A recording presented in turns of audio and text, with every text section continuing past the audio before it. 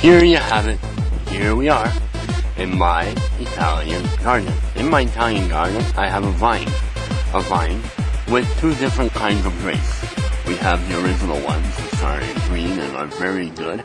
And then we have, oops, there you go, purple ones.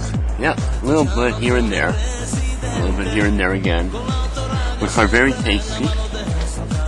I have to admit, this vine has been with me for almost 4 years now, and it has made me very, very proud. It has grown and grown, and we can make about maybe 4 or 5 bottles of wine if we want, but of course I prefer to give them away to the people I love.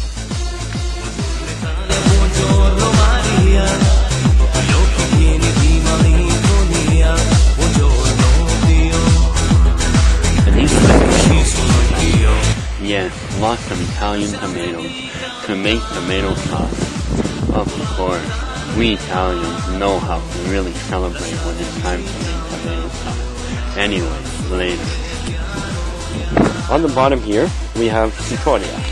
Cicoria is very good for the health. Apparently, it has no calories. And we can make a very good tomato and cicoria salad. Very, very healthy. Again, once again, with a little bit of olive oil. And there you have it. A very nice lunch with a couple of tomatoes. And these are to make also a tomato sauce, but there again, I'd rather eat them and give them away than making tomato sauce. But I do make about 10 to 12 pots, so that will last me for until the end of the year.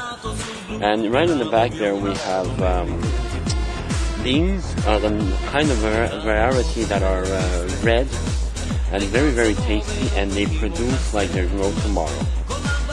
So with all that, I would like to say thank you for being with me as I went through this tour of my Italian garden. Until next time, bye, ciao, arrivederci.